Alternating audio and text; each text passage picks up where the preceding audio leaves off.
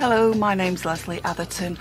I was given a challenge to write a poem of 14 lines, very specific, using no X, Z, J or S.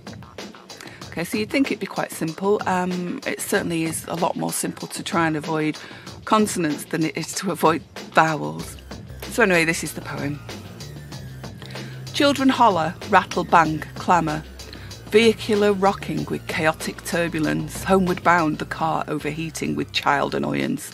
At home, a row, an argument, another. And later, children hoping to re-earn pocket money through ingratiating behaviour. Drink Coke for 3 at a dog-friendly cafe. The warm weather break, a 40-day, 40-night adventure of mad, ill-prepared craft work to kill time and entertain. Clunky cooking help, but only mum cleaning after. Guitar tuition, cornet blaring, clarinet flaring. Honk and blare and effort to cheer. Then they chill and hope for warm weather, ice cream and a beach trip. And mum, her role to plan and plot and fill each day with educational fun, whether they like it or not.